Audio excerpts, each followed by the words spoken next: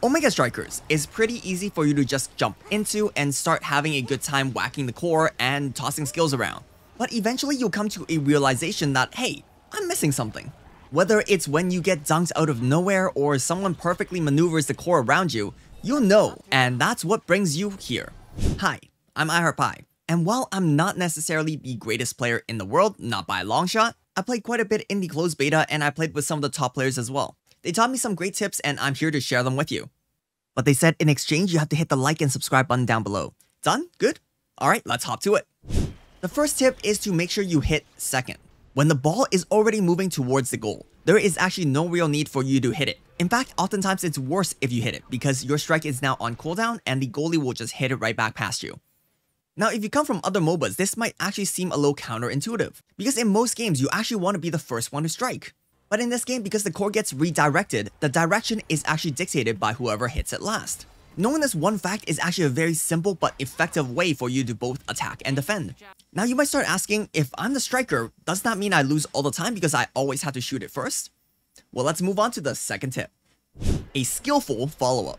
As I mentioned, strike has a cooldown, which means if both the shooter and the goalie doesn't mess up the timing, the goalie will have the advantage since they always hit second. Now, the shooter can actually overcome this by using skills. For example, you can see here Estelle using her shard ability after she strikes. This allows the ball to have a second impact immediately after the goalie hits the ball. This gives the goalie very little time to react and the goalie strike will be on cooldown, so it just goes right past them. Now seeing this, it might look like the striker has the advantage now. Well, let me put your mind at ease with tip number 3, the impenetrable wall. Anyone can be goalie, but certain characters are better at goalie than others.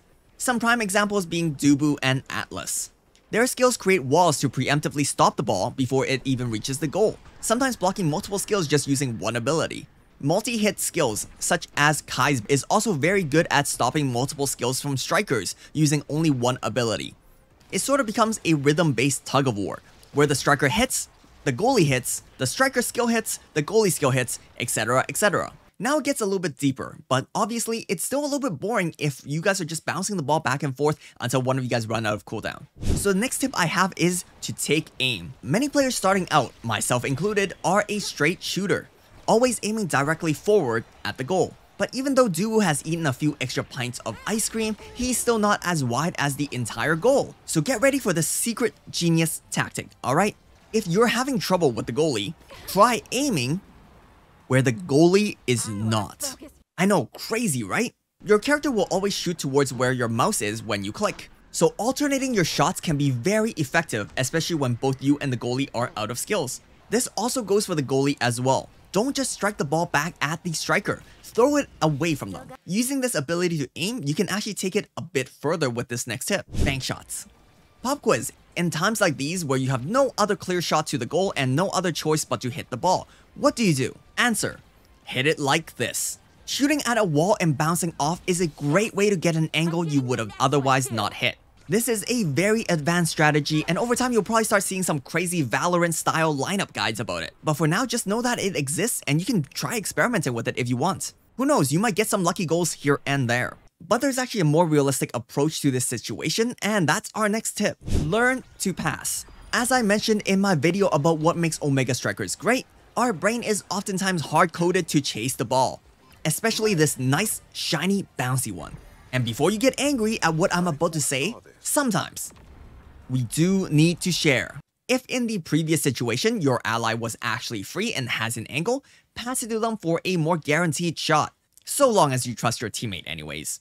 Now, if you're not the type to play well with others, well, the next 2 tips are actually for you. First, look for quick picks. If you are the more observant type, picking a character with a snipe or a quick dash will help you secure some absolutely free kills whenever someone runs near the wall or the goal.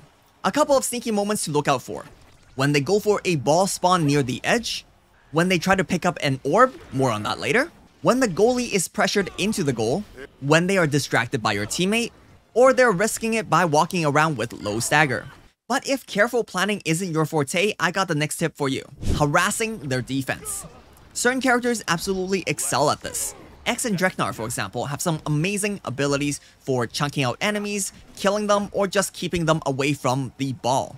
On the long-range side, Era's Tornado, Estelle's Beam, and Luna's Rocket are also great abilities to stun your enemy's defense for that critical half a second when they're about to defend the ball. Players who are gods at this will probably never get the MVP unfortunately, but your win rate will be insane. And if you want to specialize more into this, we have our next tip, which is obvious but has to be said. Make your trainings. Trainings are the passives you choose before you start. There are 5 categories and every character has some must-pick colors before branching out. I won't go too deep into this for now, it's way too much to cover here, but just know that these passives can really shape the way you play, and there will probably be a ton of arguments about what build is meta. Do your own research and experiment. And please don't just keep picking the default build because it's easy. Finally, let's talk about the other very important stat boost you can have in this game. Orbs and EXP. You may have noticed this number next to people's names before, or maybe you just keep wondering why they punch you so much harder than you punch them. Well, a large part of that comes from EXP. You can gain EXP in quite a few ways. The main ones being hitting the core, killing enemies, scoring goals, and picking up orbs. You always want to try and grab the orb whenever possible because not only is it a huge EXP boost, you also get a buff on top of it. The buff you get is different every game and you can see what it is at the top left corner during character selection. Being higher level gives you a lot of bonuses like higher speed, stronger knockback power, higher max stagger, and faster cooldowns. So leveling up will really help you steamroll your way through the game. And that's all for now. I'm still trying to get better at the game myself, but I hope that these tips helped. If you have any tips to share, feel free to share them down below. I'd love to hear it. And if you want to hear me analyze why Omega Strikers will be one of the biggest games in 2022, click here to watch that video. There'll be more guides coming up in the future, so stay tuned. I'll see you next time. Ciao.